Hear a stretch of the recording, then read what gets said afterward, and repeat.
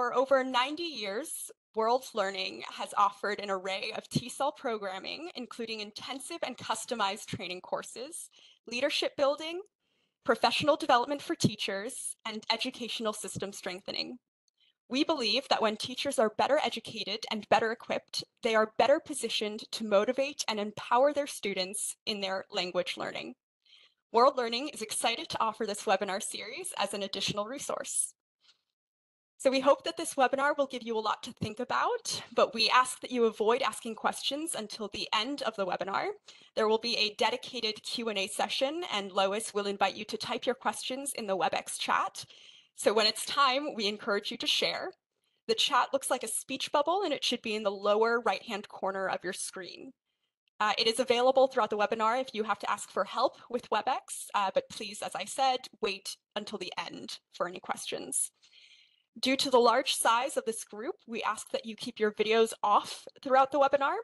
Microphones, as you've noticed, will be muted for participants, except during breakout sessions and for selected questions during the Q&A session. So one more time, I'm just going to ask everyone to please turn your videos off for the webinar. Okay, so among other activities, the webinar will include a PowerPoint presentation. For anyone joining on your phone, please tap the slideshow if you would like to make it full screen. Also, WebEx offers closed captions for all devices, which you can turn on using the button in the lower left of your screen. It looks like a small speech bubble with quotation marks inside. So if you're having a little bit of difficulty understanding what I'm saying, that may be helpful. Lastly, as part of this webinar series, we are excited to introduce a digital badge system for participants. This badge is a system of accomplishment for those of you here who have committed to strengthening your language education proficiency by participating in this webinar. It can be downloaded, printed on a certificate with your name, or shared online. We included information about the badges in a reminder email, but as an additional reminder, you will need to submit a request through a short Google form to receive the badge. The link to the Google form has been posted in the WebEx chat. You should be able to see it now. It was posted by Gina. It will be posted again at the end of the webinar, and we do ask that you wait until the end to start the survey, just so you can have the full experience of the webinar first. You will have until November 28th to submit the Google survey in order to receive your badge. Within 1 week, we will send an email with a PDF of the presentation slides, which will also include links to resources used in the presentation. We'll include some more information about the digital badges, some answers to some of the questions in the WebEx chat that were not addressed during the Q&A session, and a link to our World Learning TESOL YouTube page, where you will find an edited recording of this webinar. So please keep an eye out for that email. With all that being said, I am pleased to introduce our speaker today, World Learning's Education Advisor in Curriculum and Training, Lois Scott-Conley. Lois leads the design and delivery of World Learning's teacher development programs across the globe on a range of topics, including English language teaching, intercultural communication, and classroom psychosocial support. She has 40 years of experience as an educator and designs and implements English language, teacher development, and training of trainers' curricula to improve teacher knowledge and pedagogical practices, especially in relation to learner-centered methodologies and reflective practice. Lois, I welcome you to take the virtual floor. Great. I'll just share once again that we're going to start by, I'm not going to repeat everything. We'll start by defining communicative activities and their benefits. Then we're going to look at information gap activities, followed by a breakout room task, and then opinion and reasoning gap activities, which are part of communicative activities, and then another breakout room task, followed by Q&A. So once again, let's look at these two activities with pair work. I was saying a little bit about them, so I'll repeat some of that. So in activity number 1, the instructions are to write the conversations, then practice with a partner. And after using these prompts to write grammatically correct sentences, students read the dialogue in pairs. So both of these activities are pair work, and we're trying to decide which one is more communicative and why. In activity number 2, the students have 3 similar prompts in the table asking questions about times and daily schedules. The instructions say to write 2 more questions and then ask 3 classmates the questions and write down their answers. They should also ask their classmates a follow-up question, whatever they choose. Both activities involve students talking to students. So which one is more communicative? And as I said before, I'm sure that many of you selected number 2, and let's look at why. In number 1, both students know the information that they're speaking about, right? And in number 2, the person asking the question doesn't know what the answer will be. And the person who's answering the questions, they don't know most of the questions that will be asked. They do know the first 3. So there is a reason for them to listen to each other. Plus, and this is important, they have a purpose. Well, all of it's important. They have a purpose for asking the questions to find out who is most like them. This is a communicative activity that's designed to practice specific grammar that you may find in your textbook.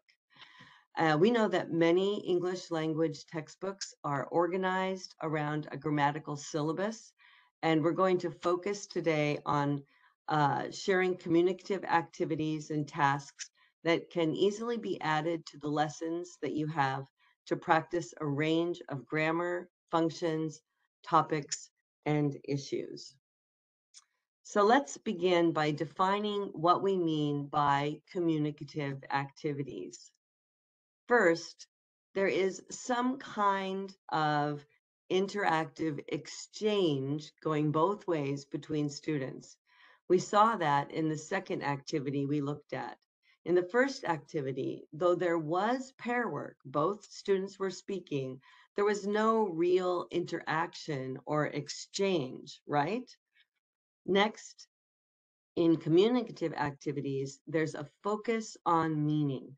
In the first activity from before, there was a dialogue and students performed it in pairs, but they were just reading grammatically accurate sentences.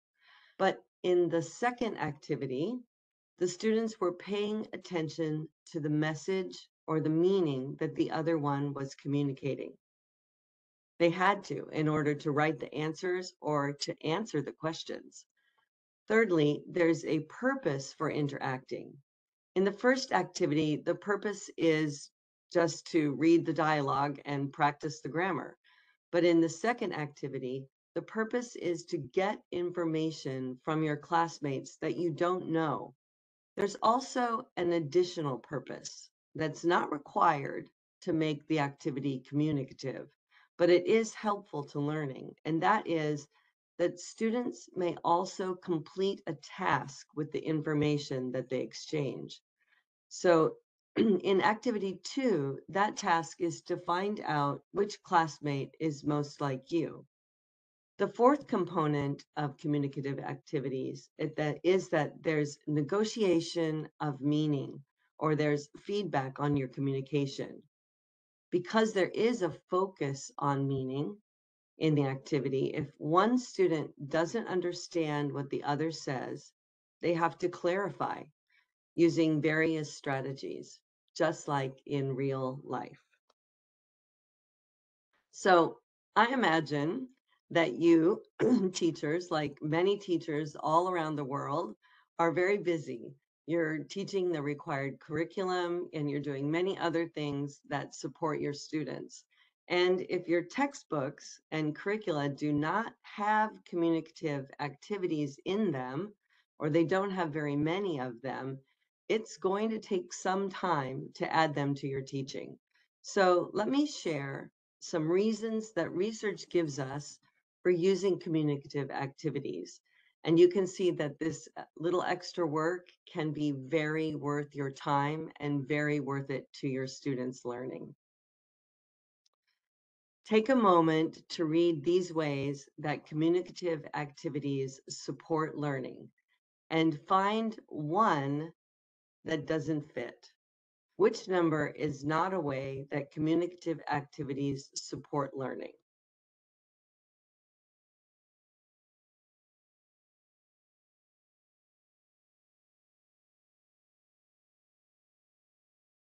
The number that doesn't fit is memorization. While students will be using the language and that will help them to remember, communicative activities are not designed as a memorization technique. So we see that communicative activities provide, number one, real world application skills, because the language in the real world is communicative and it's focused on meaning. Number two, it helps with fluency development because students practice speaking in situations where they do not know what is going to happen. And through this kind of practice, they become more skilled at this. And number three, there's interactive learning. It engages more of the student's brain or their cognition. Think about how active the students' brains were in the first activity that we looked at, the reading, the dialogue. The students could actually do that with very little cognition or very little brain development. There was much more cognitive engagement in the second activity as the students listened for answers, asked follow-up questions, and decided who is most like them. And then number four, there can be immediate feedback in communicative activities. Students don't have to wait to get their homework back or get their tests scored by the teacher. And the number five will skip because though communicative activities does help with students internalizing and remembering language, it's not designed as a memorization technique. Number six, communicative activities do build confidence because students are succeeding in real life conversation, which leads to number seven,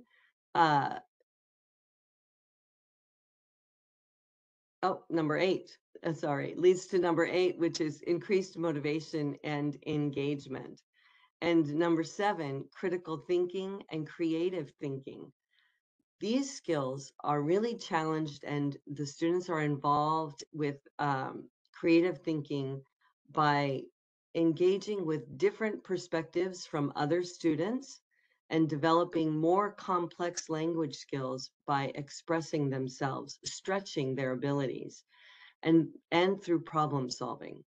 And all of this leads to number nine, which is the development of overall proficiency, which is improved when students use English based on the needs of the situation, which helps them to acquire English, not simply memorize it. So it is worth the effort to include more or to include at all communicative practice activities in your classes. In this webinar, I'll present quite a few activity types and then some specific examples of them for you to consider.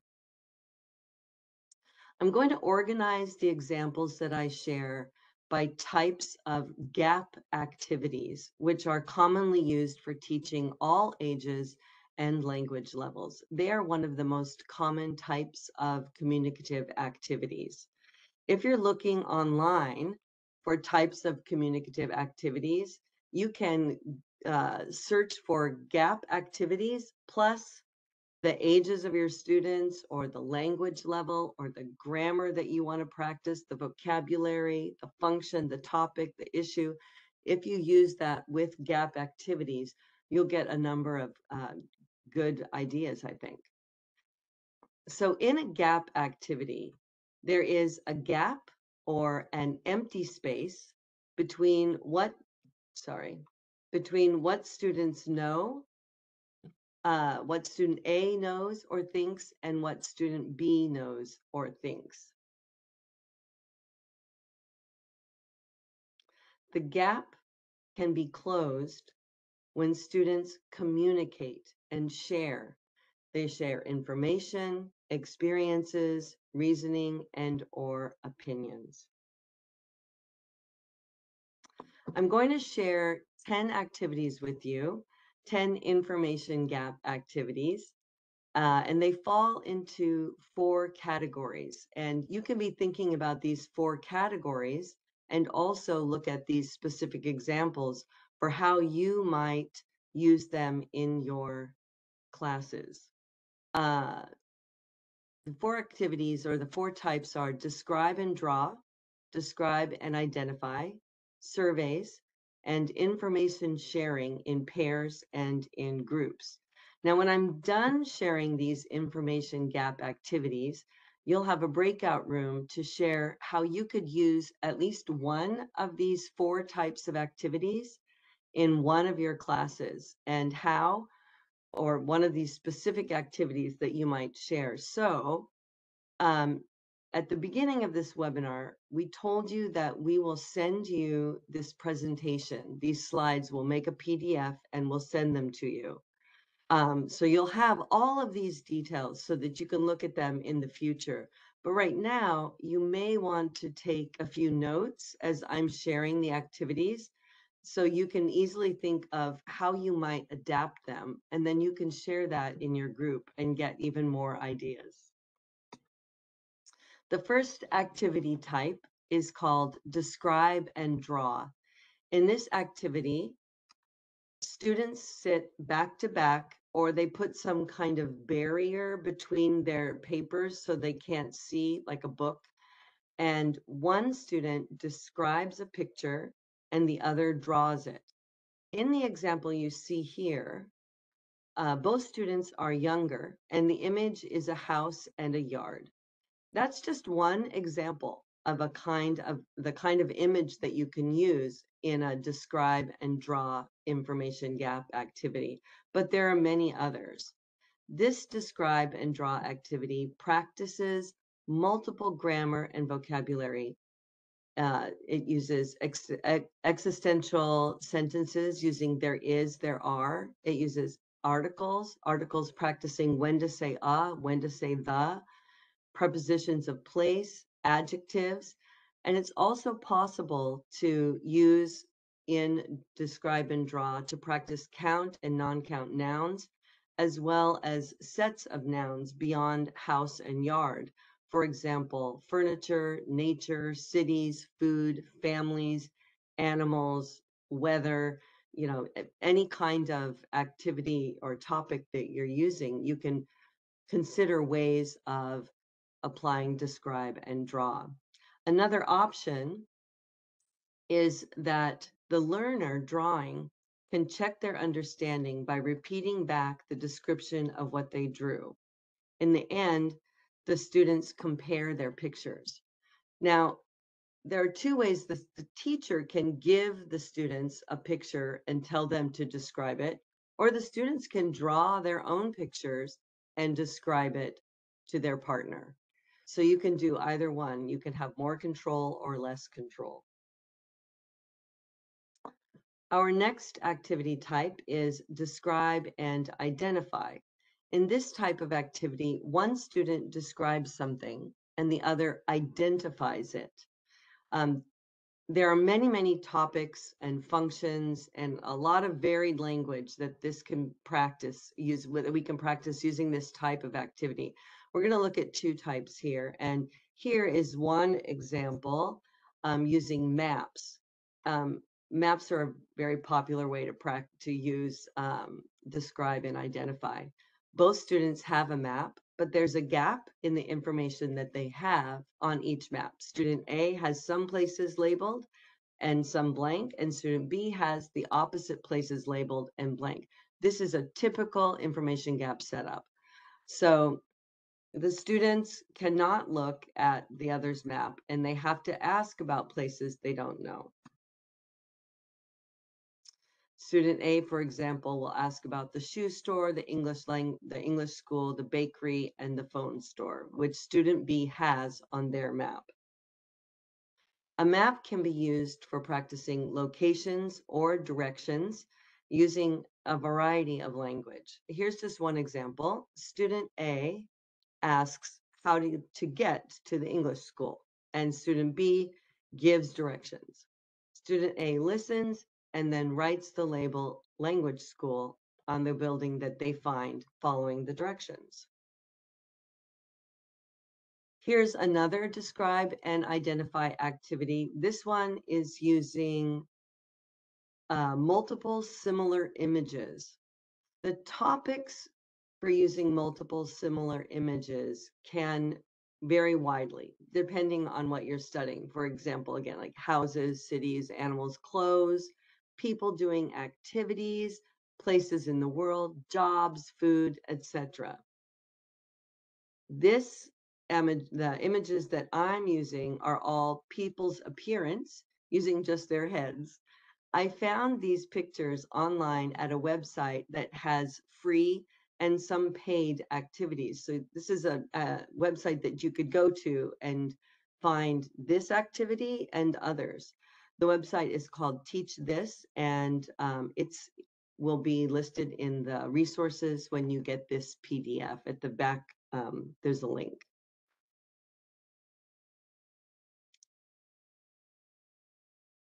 So you can see describe and identify activities have various ways that you can use them. And I'm going to show you two ways using the same pictures.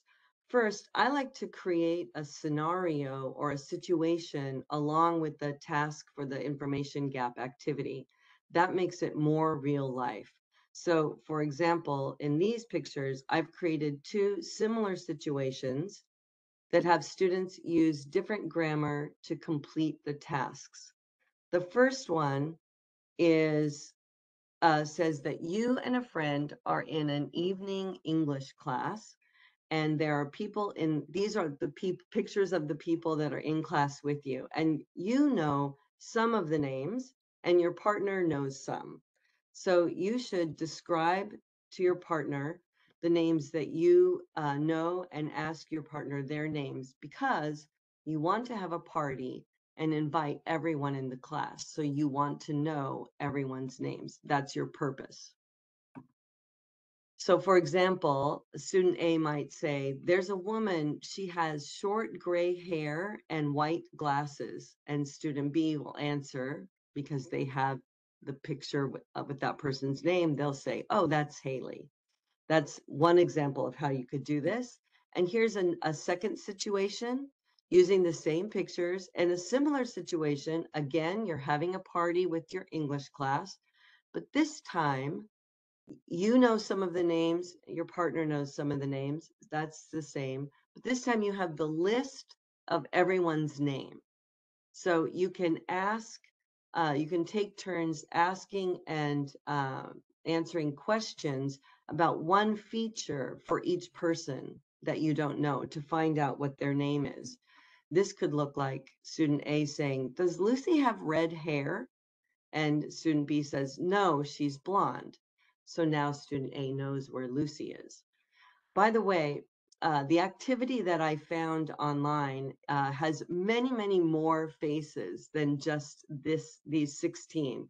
But I'm showing you just these because I wanted you to be able to see them clearly. If we put them all on the page, it's too small. So I've just included a few. And remember that this is a describe and identify type of activity using multiple similar images. They don't have to be people's faces. Can you think of other language or topics or images or situations that you could use, describe, and identify for in your class? You can take a note now. Could you use this anyway in the language that you're studying in your classes?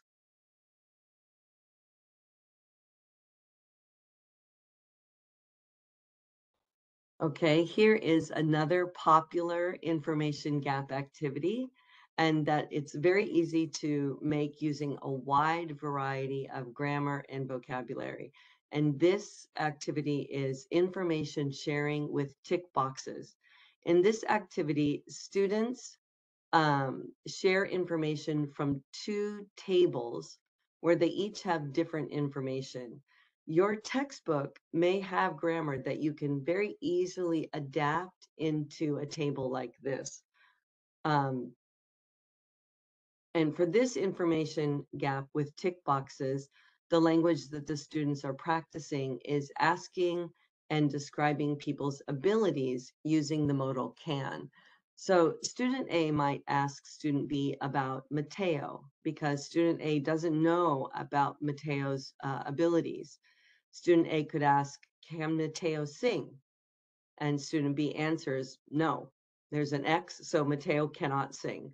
Then student student A marks an X in the box. Or student A can describe people that they know, making statements.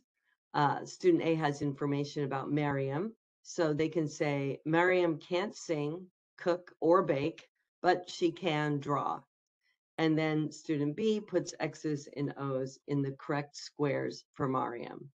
So some of you may have information gap activities like this already in your textbooks.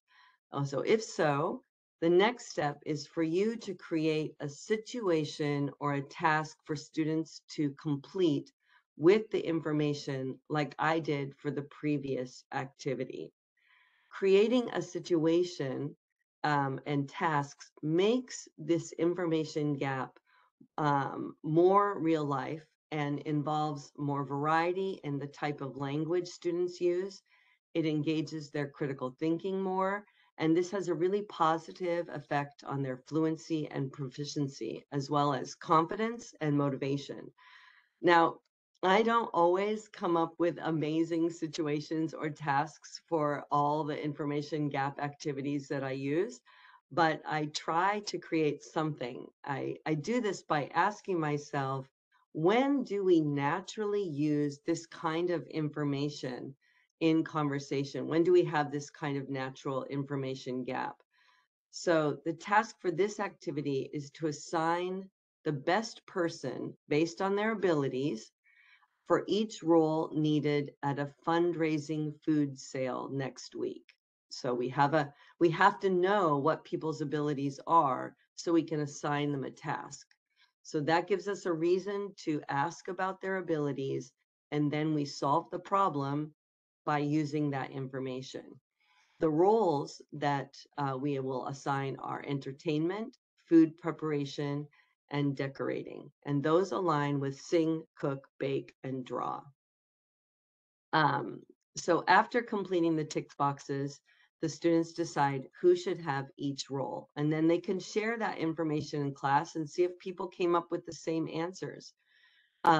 So if you have a note about how you might use tick box activity information gap sharing, or add a situation or a task to an information gap activity, please take a little note now so that you have some ideas to share and to apply to your class.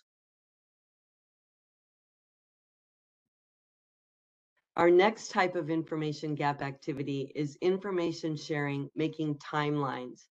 In this type of activity, students have different information about when things happened in a person's life or in the development of an important event or issue.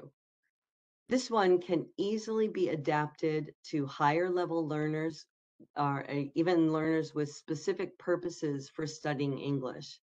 This is an example of a famous person timeline. In this example, the students share information that they have about important events in a person's life, and the students complete the timelines and then compare. The activity that I'll share uses the young climate activist Greta Thunberg. Here's an example of what the timeline template could look like.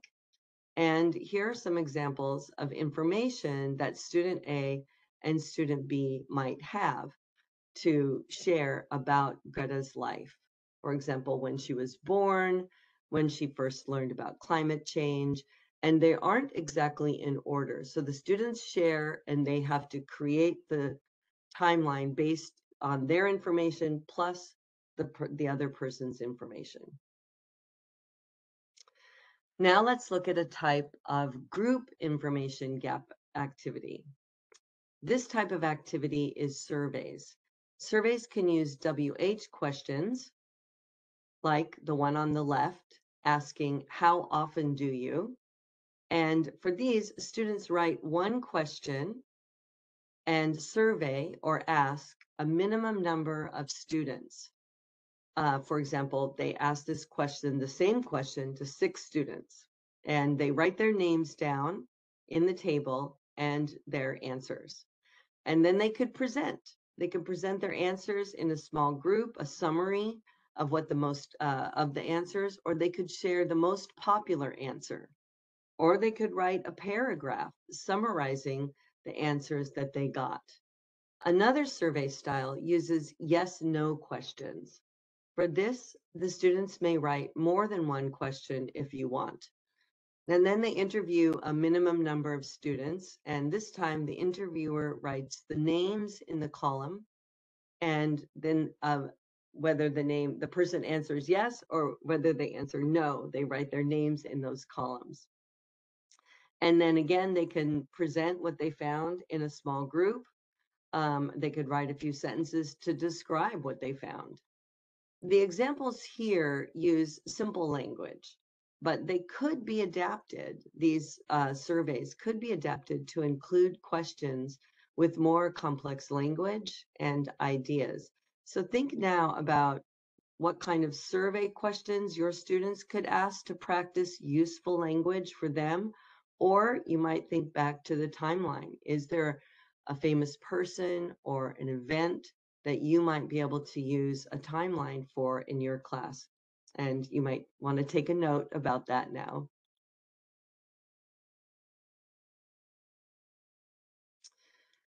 I'm going to do one more survey group activity, and this is a mingle. It's a very popular activity, so I wanted to be sure to share it, and it's called Find Someone Who. And this Find Someone Who, in this activity, students get a paper with questions or question prompts in boxes. And the questions are ones that students in class are likely, at least some students are likely to say yes to. So they take turns asking and answering any one question and write the person's name in the box if they say yes. So then students must ask follow-up questions. Do you see a common denominator here? I'm always trying to add follow-up questions to increase the amount of communicative practice students get. It strengthens the real-life communication and increases student talking time.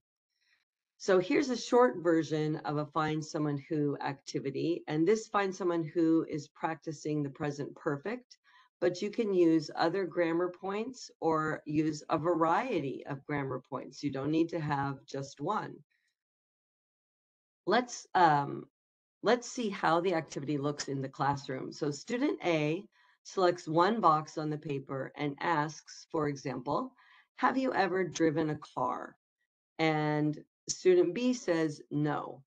Student A still asks a follow-up question. Again, this is something I added and I don't find in most information gap activities. So I challenge you to add it and see how your students respond. Especially if you already use information gap activities, this is perhaps your next step to strengthen your use of communicative activities. Next, student A finds a new partner and they don't write student B's name in the square because student B said no. The new partner says yes, and student A asks a follow-up question, and then they write the name of that student in the square. After a specified time, tell the group to stop, and then you can have students share some interesting information that they learned about people in the class. Can you now think of a class you could use Find Someone Who in. You could use it as a warm-up, or you could use it as to practice specific activity or grammar or topics. Would you use it with all the same grammar, or would you mix up the grammar?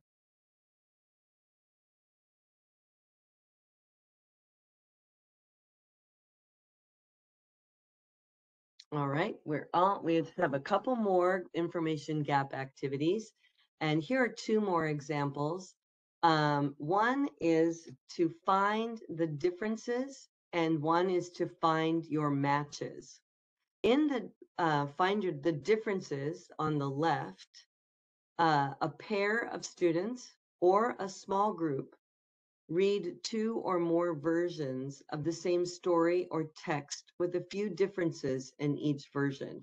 You could use a text that's in your textbook, and you could just write another one or maybe two versions of the same text, but you make some changes, add some information or make a few changes. And then the students get together and they each read one version, and then they tell the story or retell the text and find the differences.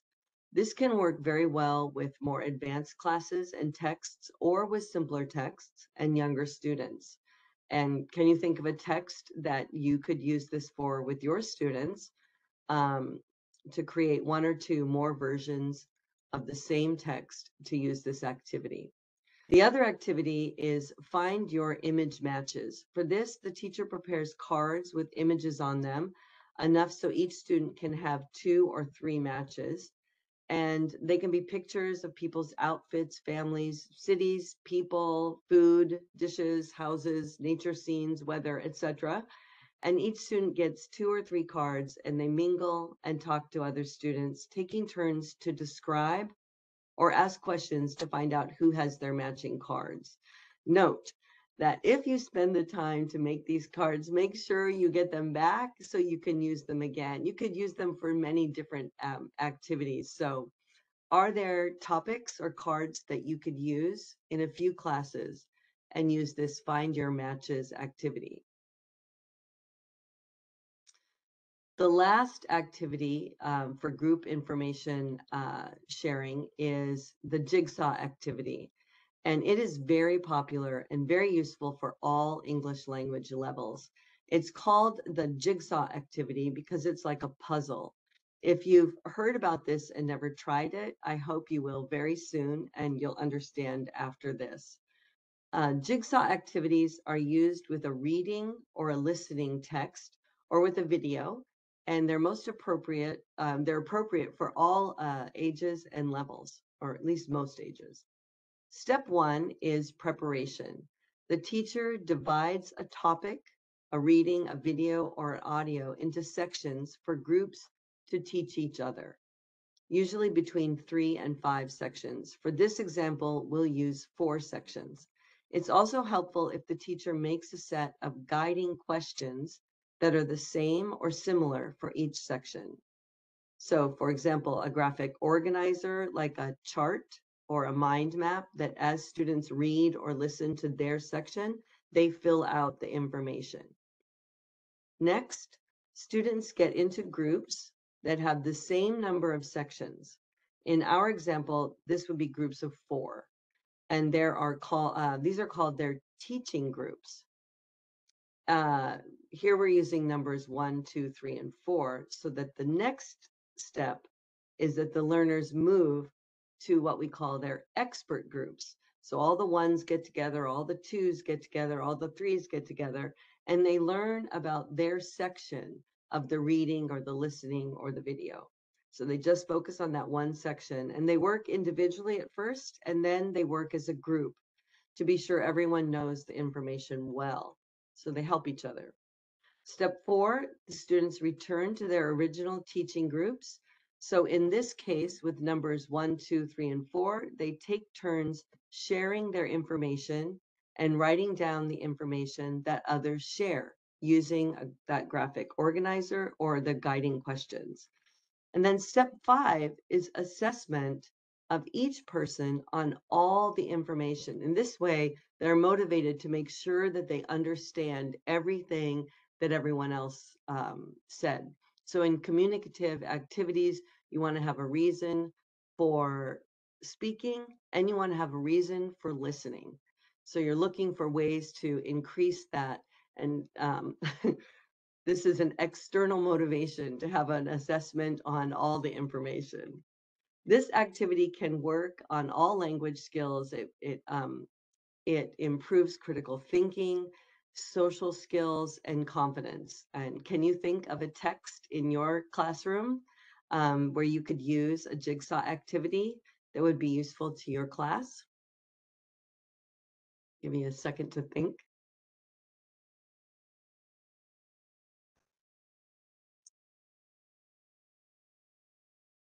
All right, we're ready for our first breakout group task. So we've been looking at types of activities for information gaps. Before we look at opinion and reasoning gaps, we're going to give you a chance to share some ideas about how you can adapt and use the information gap activities in your classes. So we're going to give you 10 minutes. And when you get to your breakout room, please assign someone to watch the time. And after 6 minutes, you should be moved to question 2 if you haven't done that already. Please work in your breakout room for equal participation. So that means that if you find yourself talking a lot, please start asking others some questions. The questions that you'll ask in the breakout or discuss in the breakout room are: number 1, how can we adapt one or more of these information gap activities to your classroom? What are things that you can take from all these activities? What could you use in your class? And number 2 is, what other ideas do you have about information gaps in our classes? I'm sure that you have varying experience and you probably have lots of good ideas to share. At the bottom of the slide here, I've listed the types of information gap activities we looked at. So describe and draw, describe and identify, that is the map and the pictures of people's heads, and then surveys and find someone who, and information sharing using tick boxes, timelines, find differences in reading, find your matches, and jigsaw. Enjoy your conversation with your colleagues, and we'll see you in about 10 minutes. You should be seeing the invitation in just a moment. But welcome back. I hope you had some interesting sharing in your breakout rooms and have some new ideas about how to use communicative information gaps in your classes. Now let's move to looking at opinion and reason gap activities. Here you can see types of opinion and reason gap activities. There are opinion polls and surveys, debates, opinion essays and presentations, opinion discussion game boards, and reason gaps, reason gap activities that are solving problems and completing tasks. Some of these are more common and straightforward, and I won't be sharing specific examples of all of them because they don't need as much explanation. First is debates. Using pairs or groups in debate, students take a stance, which is an opinion presented as fact and then supported with reasons and evidence. And debates have long been part of the English language classroom. They can be very simple and informal, or they can be much more formal with strict rules and procedures and have carefully structured arguments. They can be incredible learning experiences for students. Next, there are opinion essays and presentations that you can and may already be giving to help students craft their self-expression. In the next few minutes, I'm going to share examples of opinion discussions and that may be new to you. I'll share some examples of opinion polls and surveys, and then give several examples of different types of reason gap activities. After this section, like I've said, you'll have another opportunity to share your ideas in the breakout room, or if you can't get to one, you can share them here in the main room. So again, I'll remind you that we will send a PDF of these presentation slides next week, but I'll encourage you to take notes on ways that you might use any of these opinion or reason gap activities in your classes, or other ideas they spark for opinion and reason gap activities. I'm not going to say more about debates or opinion essays or presentations, but if you have some ideas about how you could use them, or you in your classes, you could take a note of that and share that later too.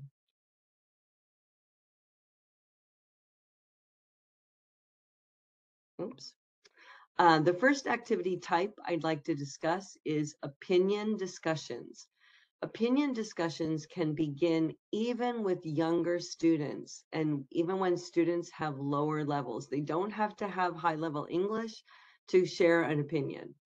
You can just ask to them to share short opinions.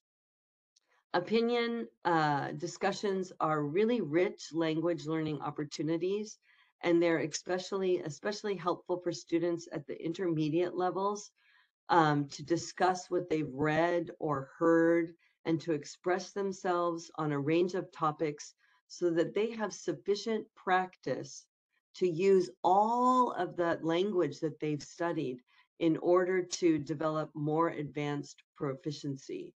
You know, they've studied lots of language, and they need opportunities to draw on all of it to move forward to develop more advanced proficiency. Opinion discussion is very easy to include in your classes in response to reading, listening, or an issue, or even images.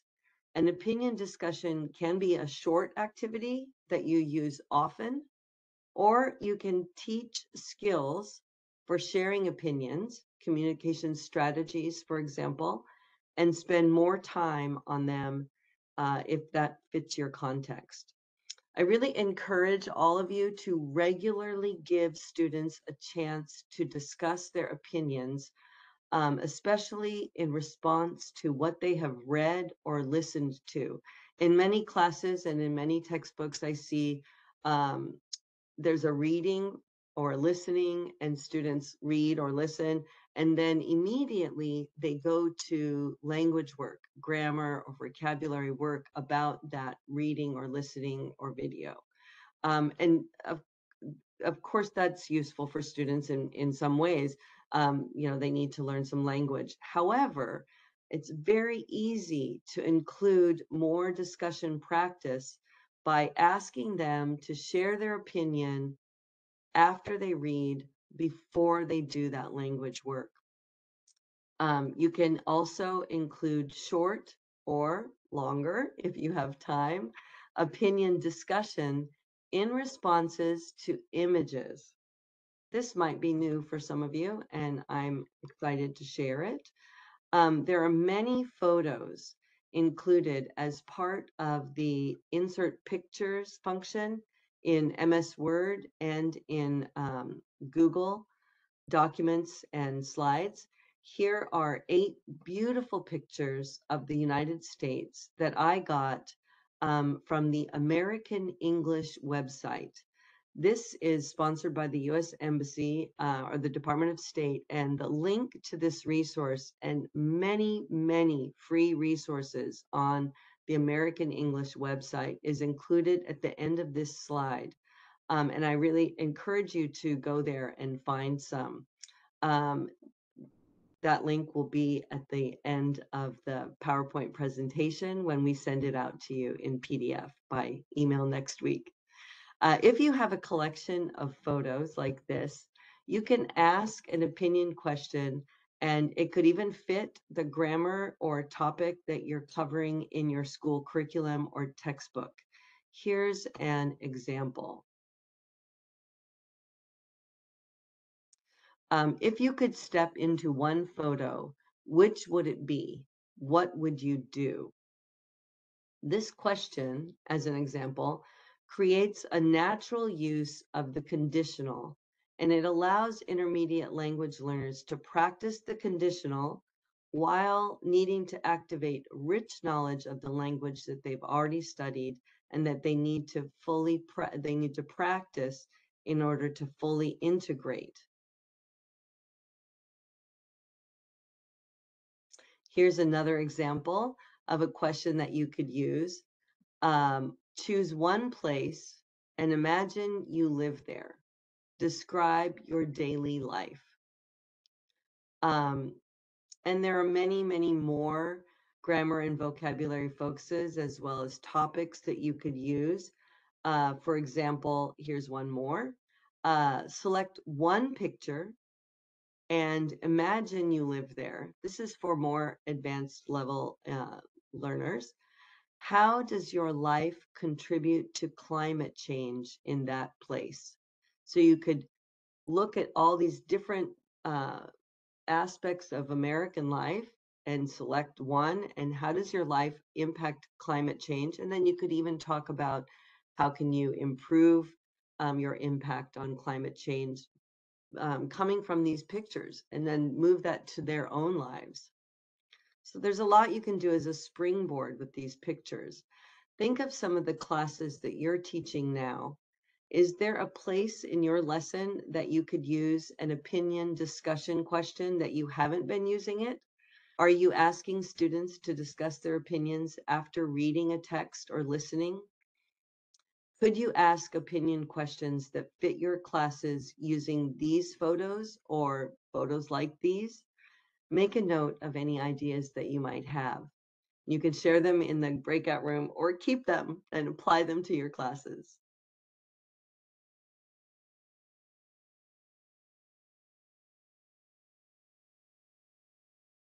So the next two activities that I'll share with you are fun, while also providing students with the benefits of discussion and a chance to speak spontaneously for extended periods. This is a very important part of language development. As students become more advanced, they're able to, or they're expected to be able to, speak for longer and longer stretches of time. This activity provides an opportunity to do that spontaneously. The two activities I'll share both use discussion questions and a game board, which students can find very engaging. The first example uses questions on cards and a separate game board. You can see the game board on the left, on the side. It has squares with points, 250, 350 on the squares, and instructions like miss a turn or go ahead 2 spaces. Now, students can go around the game board many times, and we'll send you this game board in the email next week. You'll have a link to a copy of that. So here are the steps for using this discussion game board. 1, questions are printed on individual cards and put into a stack. So here's some examples of questions. Should high school begin at 9:30 a.m.? And should plastic bags be outlawed in the town or city? 2, players roll a dice. They can use real dice or they can use a phone, and they move to squares on the board. Next, they choose one of the question cards and they answer it. Now, you can make some requirements here. For example, that the students have to give 2 reasons for their opinion, or that they have to talk for a specified amount of time. For example, they have to talk for 30 seconds to get the points, or they have to talk for 1 full minute. You decide. These choices would depend on your context. Number 4, 1 or more people ask follow-up questions. This ensures that players are listening to the person speaking. Often in classes, one person is speaking, they're engaged, but the people in their group, they're not really listening. But if they have to ask a follow-up question, they're more likely to listen actively. And follow-up questions, like we've said before, involve a range of language and engage the students cognitively, helping them to reap all the benefits that we looked at previously. And the last one is the player gets the points on the square. Yay! This can be very motivating. Again, it's an external, an extrinsic motivation while using a very important, building very important skills that the students have or need. The next type is discussion questions that are written on the game board and also using follow-up questions.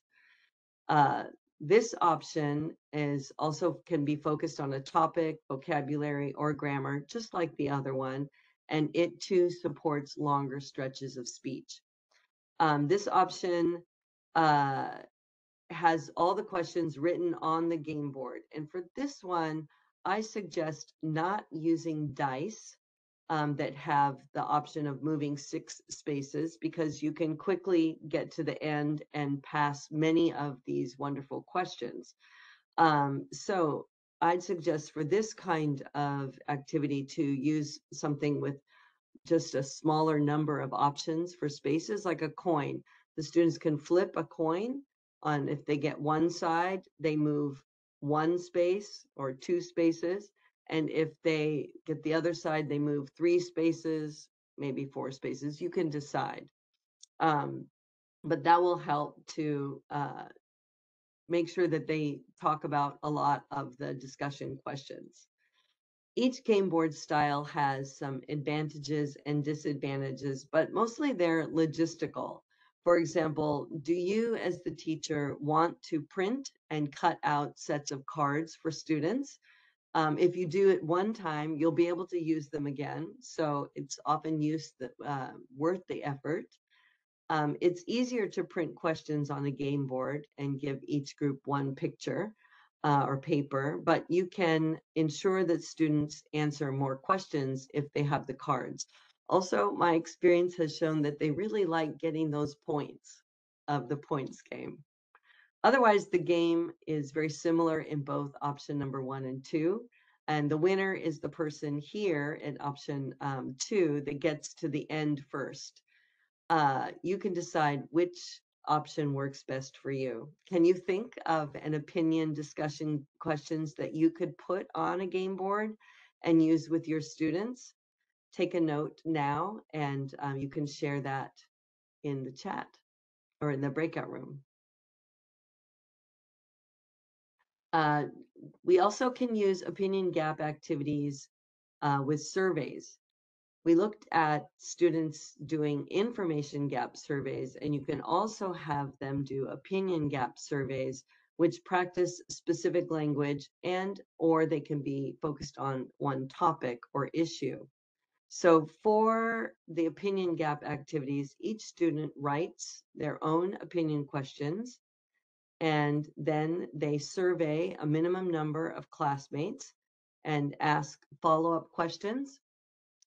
Of course, and then they present or share their findings orally or in writing. So it's very similar to the information gap, but there's a little more control here and a little bit longer speech for the students doing opinion gap activities. And now we're at our last topic of gap activities, and that is the reasoning gap activities. And these can focus on language, they can focus on topics or issues, and they can be used in a project.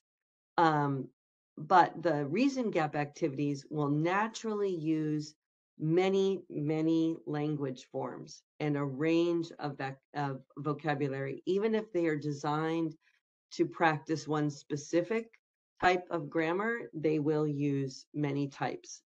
They give students a very rich opportunity for expressing themselves using all the language they know.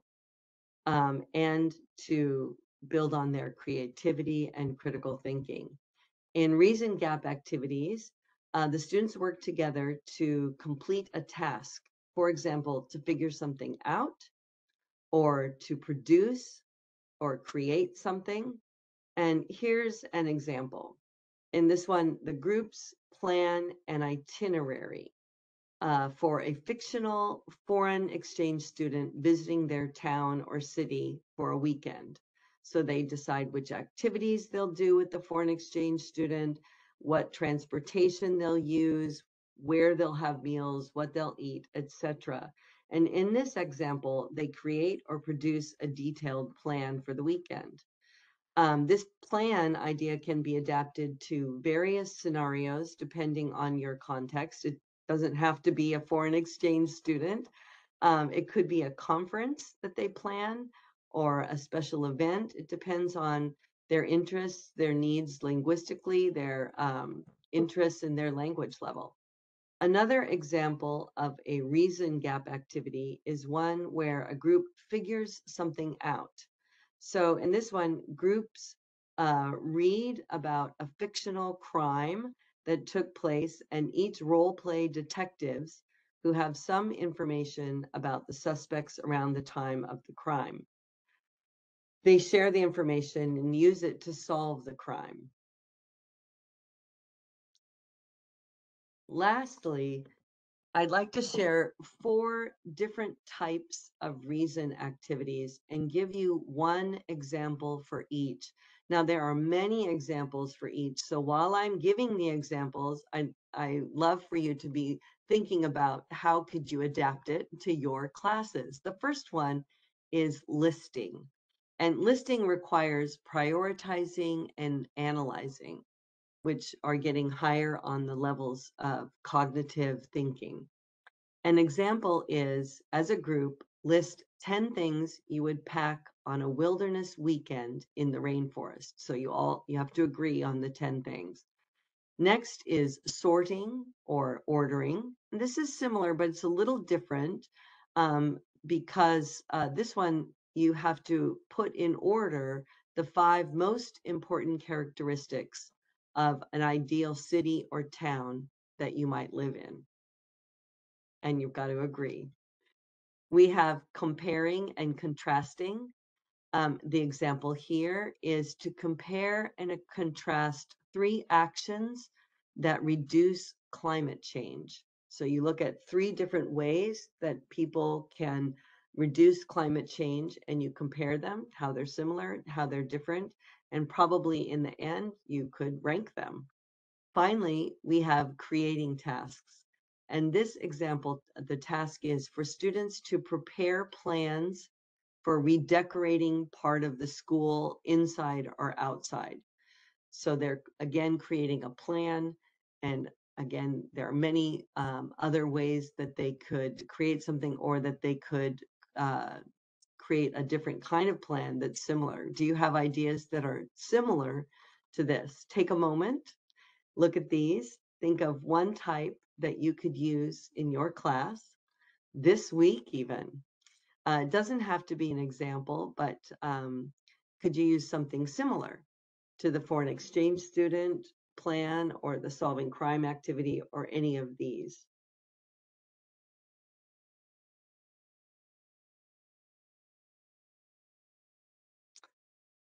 Well, now we're ready to go to breakout group 2, and you'll have the tasks to discuss opinion and reason gaps.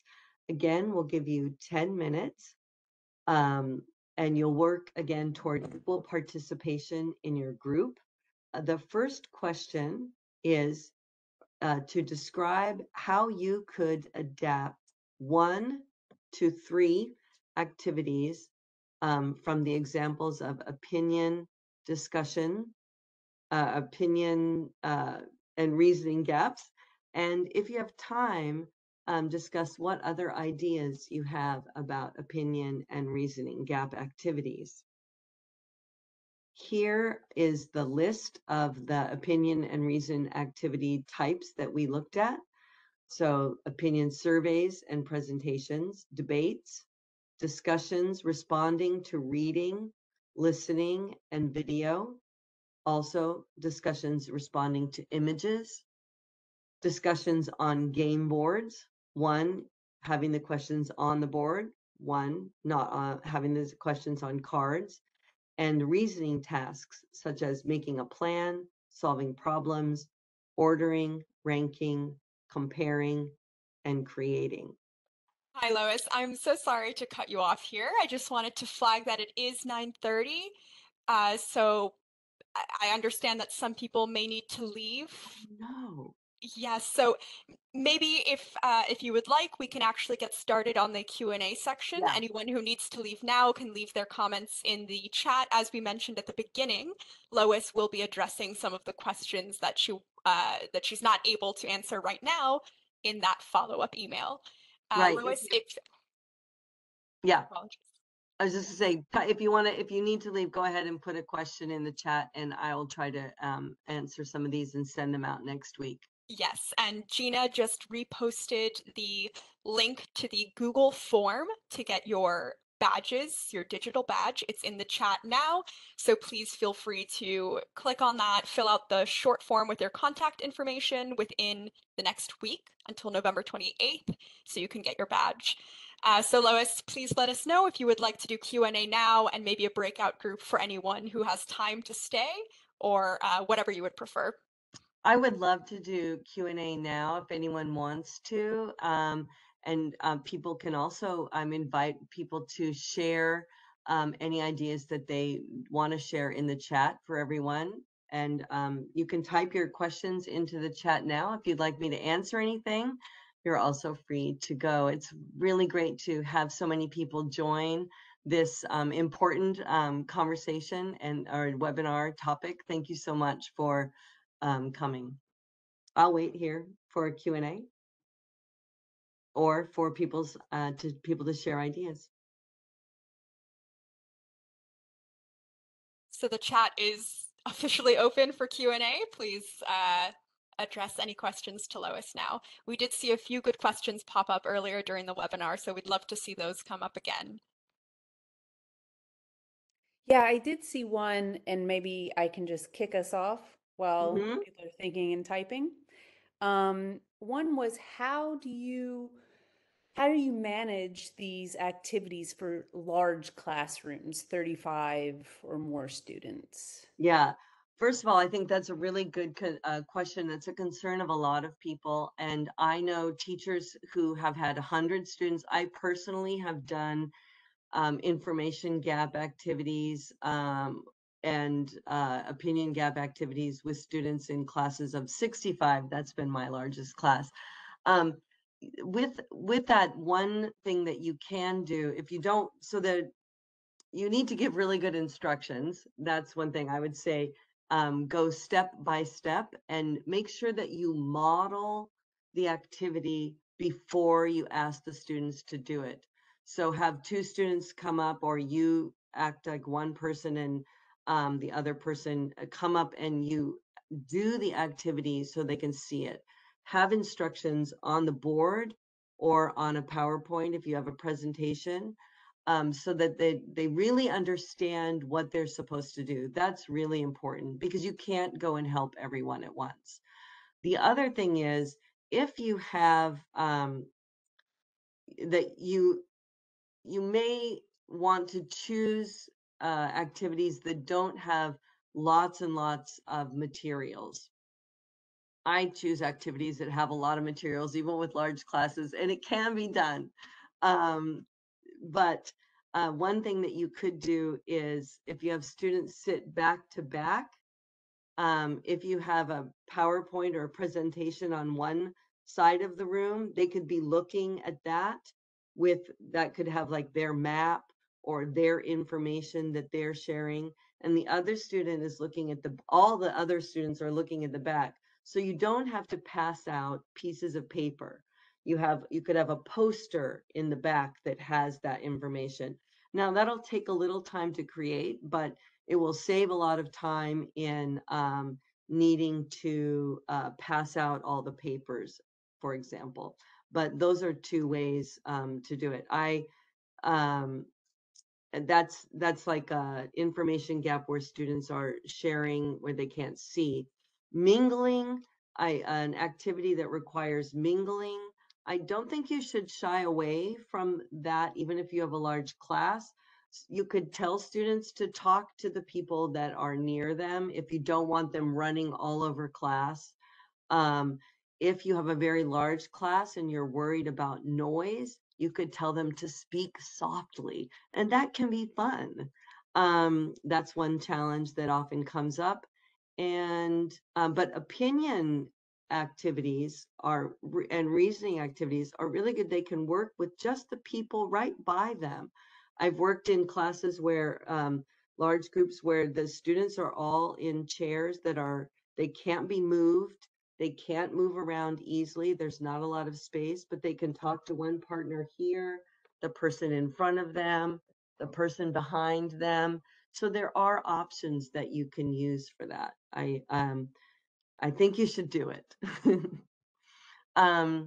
Is there another question? Yes, so we do have a few more questions, including a couple of people who would like to unmute themselves to ask you their questions. Is that something? Of course. Great. Nasim, I'll be unmuting you right now. I've sent a request. Okay. Oh, here we go. Thank you so nice of you giving me a chance to talk to ask a question. Okay. I mean, you can say I am from Pakistan. There are a large number of students in our classes, as someone else has mentioned, and we are not, you can say, well equipped with digital tools as well. So sometimes I use Kahoot to get some different opinions, to share some, you can say, videos for my students. It's very interesting, you think, to get different opinions from our students. Students like gamification in this way, but sometimes due to, you can say that, not you get proper connectivity of the systems, we cannot do well in our classes. Maybe it's just something that we can do, another thing for our students.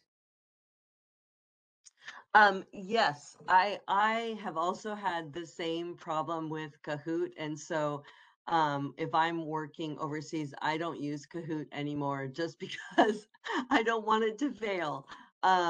With so are you asking specifically about Kahoot is asking the students, it's like a multiple choice poll kind of thing, right? So that is communicative, that it's from teacher to student. So the activities that I gave you were more student to student, and they're lower tech. At the very basic, yeah, you can say very initial stages for the students, they can work well. I What think kind of activities? some of the activities that I shared really do work well for higher level students, especially the opinion and reasoning gaps, the jigsaw activity. You can change the grammar that is being practiced. And if you add the follow-up questions, for example, that provides more rich language is required. But if you have very high level students, you might want to do more of the opinion and reasoning gap activities, and jigsaw activities are really commonly used, not just in language learning, but when I taught in a graduate school, we used jigsaw readings as a way to engage the students and make them responsible for their own learning. And they were all advanced level speakers of English. Yes, I have learned a great way to engage my students through you can say gap activities as well for the grammar activities. I'll Mhm. use in my class too, inshallah. Thank you Wonderful. so much for Thank you giving me so a much. chance. Thank Thank you you. so much. Okay, Lois. So we've got a few more questions here. First, I'd like to quickly address, we have a few people asking if there are any websites where they can download useful worksheets and learning materials. I understand that the PDF of the presentation slides will have links to resources. Lois, is that right? Yeah, the final page of the slides, the PDF of the slide will have the links to the resources that I used in this presentation, plus a few more other links.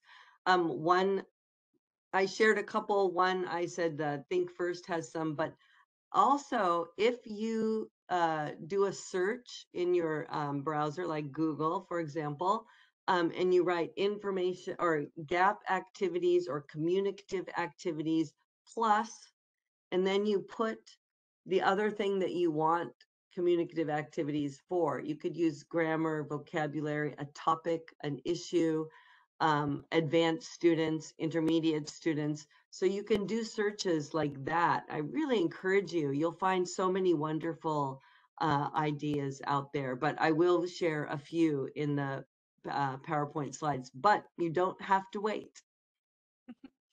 Great. And just as a reminder to anyone, I know we're over time. Please remember that the recording of this webinar will be available for everyone in an email we'll send in about a week. So you'll be able to hear Lois's responses to these questions. She'll also respond to some via text in that email. Okay, so Lois, we have two separate questions that are kind of on different ends of the spectrum here. We have someone asking how these activities can be applied for complete beginners, and another person asking how they can be applied to make teaching reading more attractive with gap activities at the university level for large classes. For at the beginning, at beginner levels, I think that it's actually not that difficult to make. You can use information gap activities. Please look back at the examples that I gave. Describe and draw is not totally beginner, but it can be a beginner type activity. You can give them, for example, shapes, colored shapes, pink circle, green square, and I put the shapes on my paper. I arrange them in one way, and then I describe. There's the green shape is on the right of the pink shape, or the pink circle. The green square is on the right of the pink circle, and I describe just shapes and colors, and then we can check and see. You could have students do a checkbox survey where they say, the one that I gave you was very simple. Can Mateo sing? Can Mateo cook? Can Mateo bake? That's pretty easy English. You can also do likes and dislikes. You can do nationalities with that checkbox. The checkbox information sharing activity, is this person Australian? Are they Indonesian? Are they Algerian, for example? And you can find out different activities. Let's see. So I think if you look back through the types of activities and just think of very simple grammar, a lot of the grammar that I provided in the examples was pretty easy, describing someone, does she have red hair? Yes or no. In find someone who, you can write the whole question, and do you like pizza? Do you like summer? Those are very easy questions that you can use.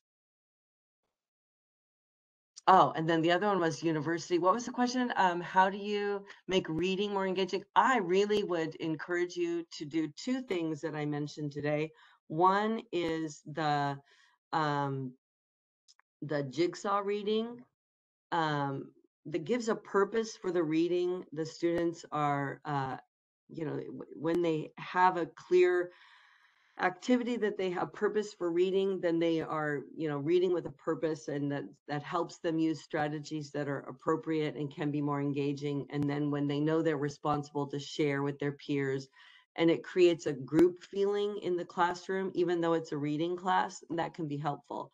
Also, give them at least a moment, a short activity where they share their opinions about the reading, and not just use it for grammar or other things. You can use more opinion type activities like debates, opinion presentations. You could use the discussion game board. They love that. Students love that. And, you might think, oh, they're university students, they're too serious. Adult students love that as well. And the timeline activity is a really useful activity for older students who are, more advanced levels, who are looking at issues. You can put the timeline, doesn't have to be about a person. It can be about an event. It could be about a process. So you can think of what things are chronological if that fits what you're studying. Great. So I do want to quickly flag, we have someone asking for a group photo. I think we can get to that after we answer just one or two more questions, if that's okay. How about two more, and then we'll let people go, and we'll take a group photo before we do that. That'd be great. Okay, that sounds great. So the next question is about, sorry, one moment, timing. We have a few participants here who are asking how to implement these tasks when you have to stick to a very strict curriculum and there's a certain timeline, you have to finish on time, and there are a lot of students in your classes. We have some participants mentioning that it's stressful and it doesn't really work well for English language learning.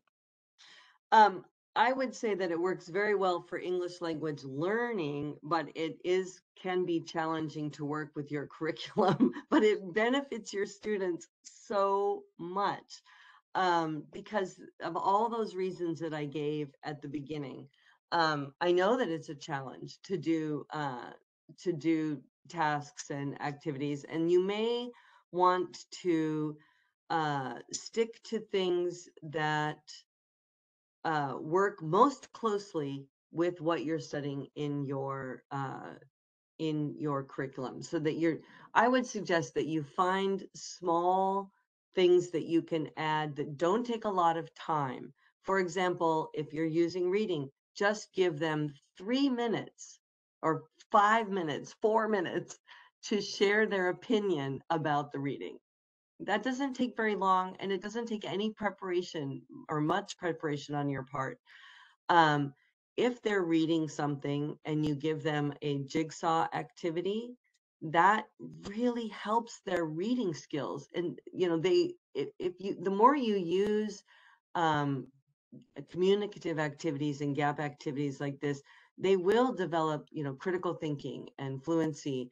And I know that they have to pass a test. So that's why I gave a lot of examples that are focused on specific grammar, because you could spend 5 minutes at the beginning of your class or at the end of the class as a reward to do an interactive or a communicative activity that's focused specifically on some grammar that you've studied that day or previously. Like the find someone who activity, you can just have them recycle grammar for that. It's like a grammar drill. It just is more fun.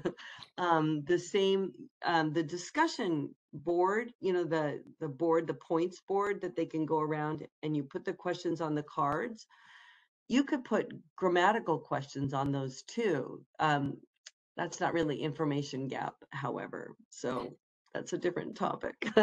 But I encourage you to find, you could do those little the tick box activities, or something that's, I think you might want to stick to very grammatically focused or reading, listening focused activities. But I do encourage you to try to find a little bit of time to fit some of these in, maybe identify one thing that you're going to try and do that for a while, and then decide one more thing.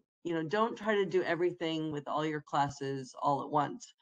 Just make one small little change that's not too hard for you and doesn't maybe take too much time, but then begin to build on that over time.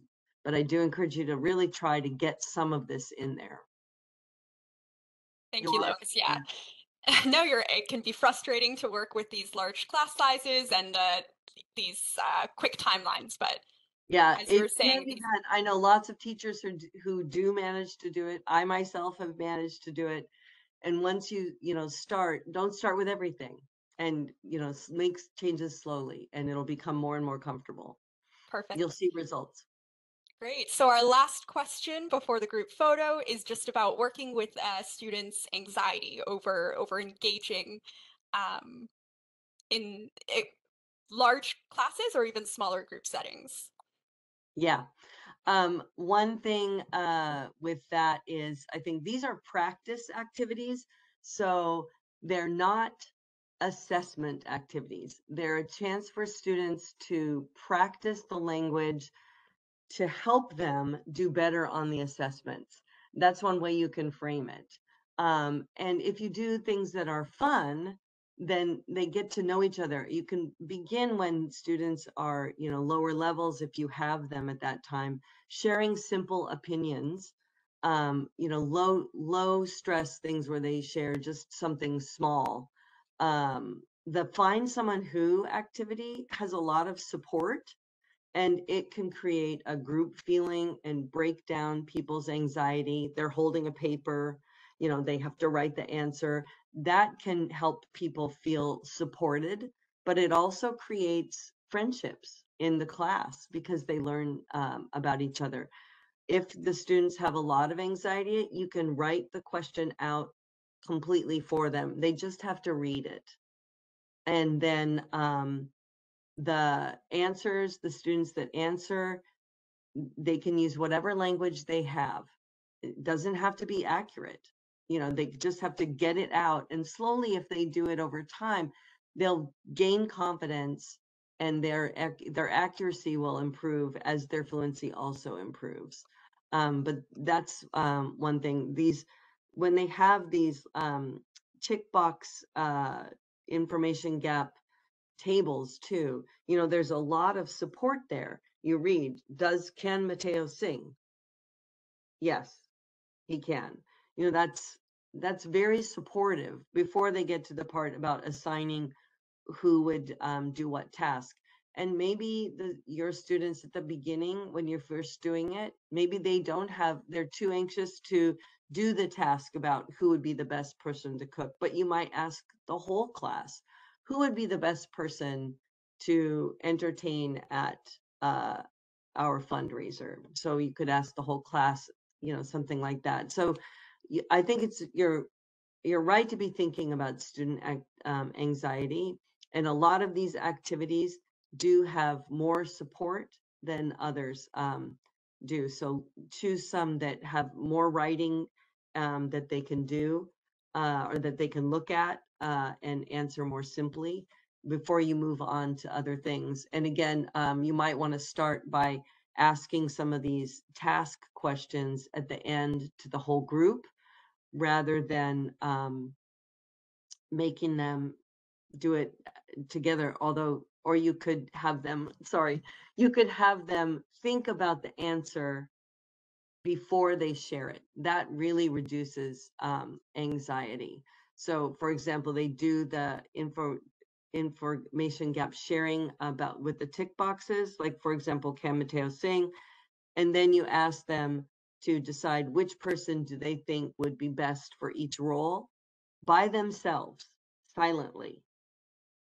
And then they share their opinions and they complete the task, because that gives them time to think and can reduce anxiety. Those are a couple things that I would suggest.